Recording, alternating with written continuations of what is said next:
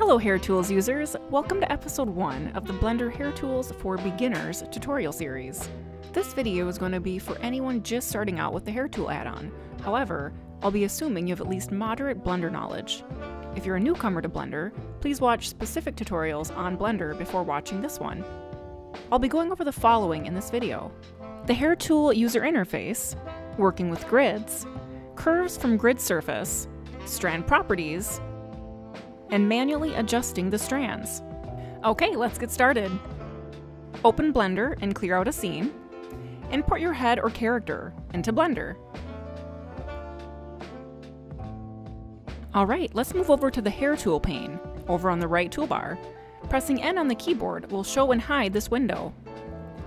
Okay, first let's minimize all these panes so we can go through them one by one. The first one on the list is the Draw Hair pane. I'll be going over this in another episode, so let's keep that minimized for now.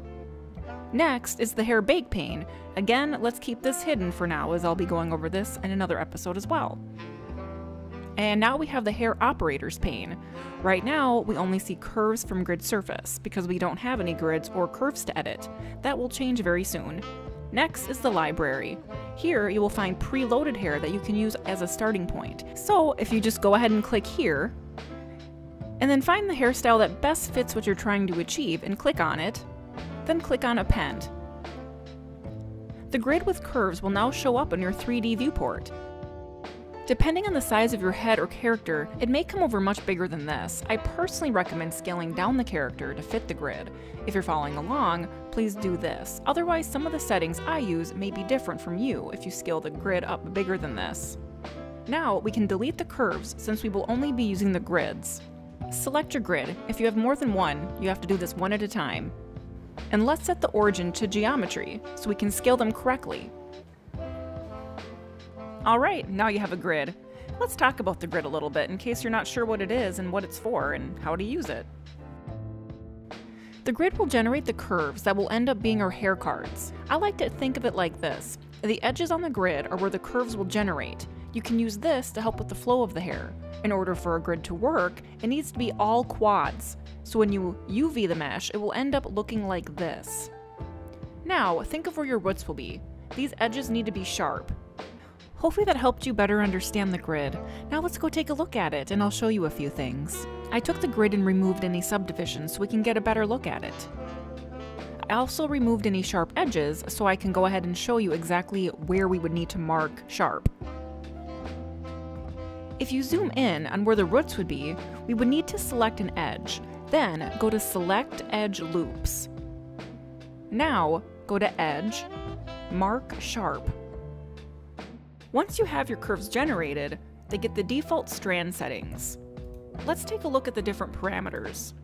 Generation methods. You have two options: edge centers or vertex positions. Strand count. This is pretty straightforward. How many cards do you want?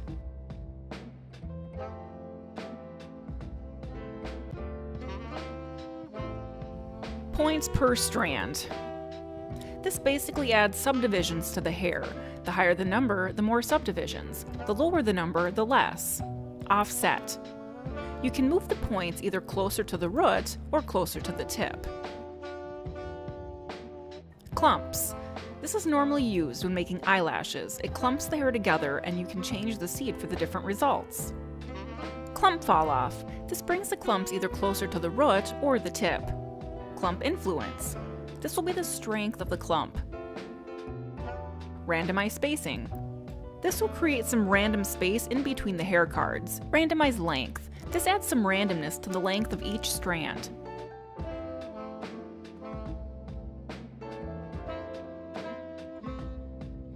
Now we're going to jump over to the noise settings. Noise amplitude. This is the strength of the noise. You can play with the seed to get different results.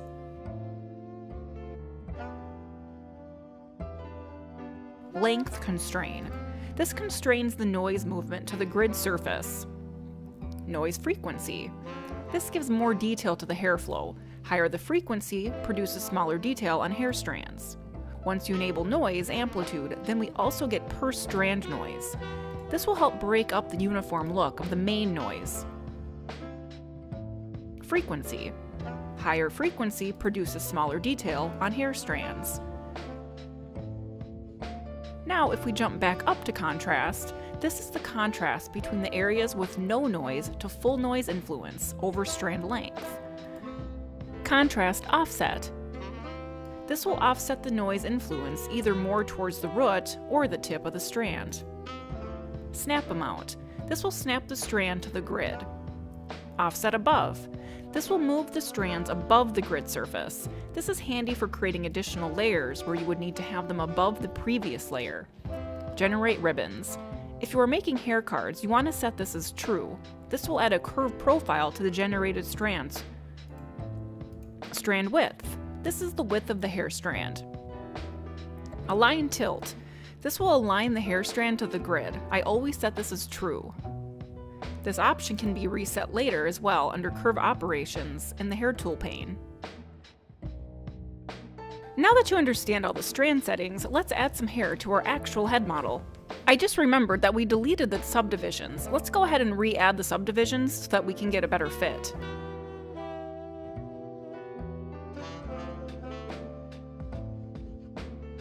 I'm going to go ahead and change the grid just a little bit. I would like it to be a little shorter. To do that, I'm going to select all the edges at the bottom and then move it up a little.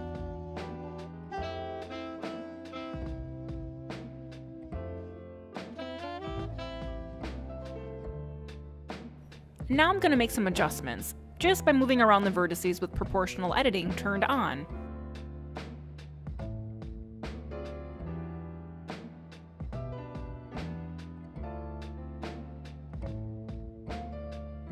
Just move the vertices closer to the head until you get the result you're looking for. Make sure the grid does not intersect into the head mesh. Basically, we want the grid to be in the overall shape of how we would like our hair to end up looking in the end.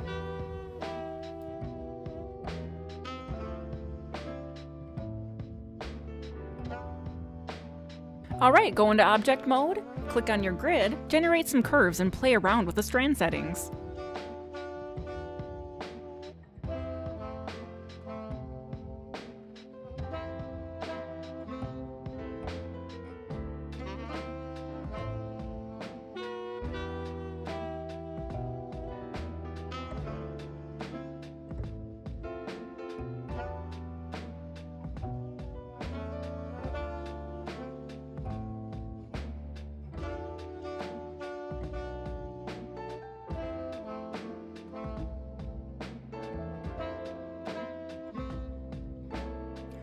Once you're satisfied with your curves, we can manually adjust them by going into edit mode.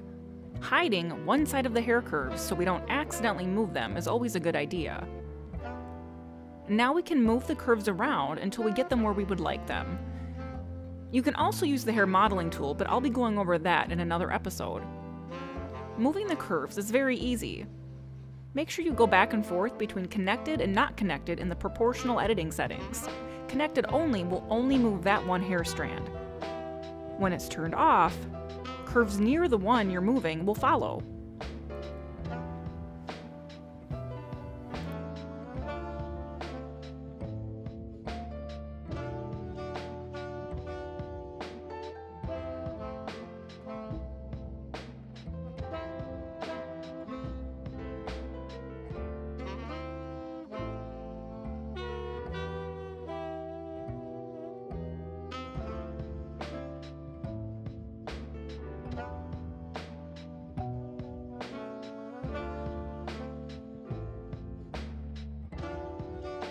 Now we have some hair cards. Now I want to go over a few more settings under curve operations. First, let's hide the grid. Now, go to the hair tool pane and look under curve operations. There's a few different settings here. First, we have taper curve. This will taper the ends of the hair, like this.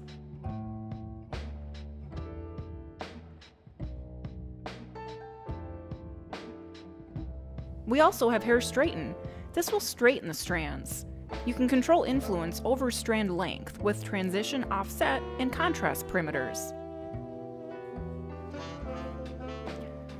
We can smooth the curve. This smooths strand points, which helps reduce noise. Smooth tilt. This will smooth the tilt based on the align curves to grid. Smooth radius. This adds a smoothing effect to all hair strands. Randomize curve tilt. This changes the curve tilt over the length of the hair. Adjust length. This can make the hair either shorter or longer. Resample. Allows to increase or decrease the number of points each curve is made of. You can choose to have uniform spacing, equal point count, and only selected if you want to adjust only specific strands. You can also move the points closer to the root or the tip and adjust length here as well. Simplify curves. This is similar to resample. It also lets you reduce the poly count by reducing the points. You can choose only selected if you want to have this apply to only specific strands. Tips and tricks that I've learned while making this tutorial. When adding extra layers of hair, we need to move the layer above the last layer to avoid intersection. I figured out an easy way of doing this using the hair straighten operation. I'm going to quickly add another layer. Make sure you uninstance the profile first, and then watch.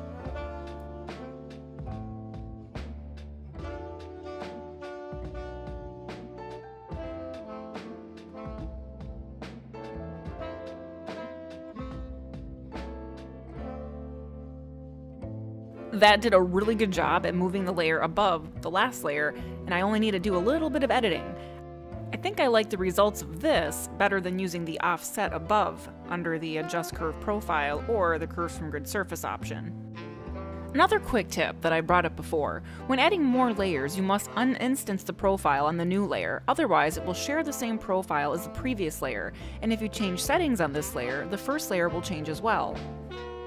As you can see, when I uninstance and adjust the strand's width on this new layer, the bottom layer does not change, and that's what I'm going for. Well, there you have it. I hope you learned a lot from this tutorial, and have a good start at making some hair now. Stay tuned for my next episode, Interactive Hair Grooming.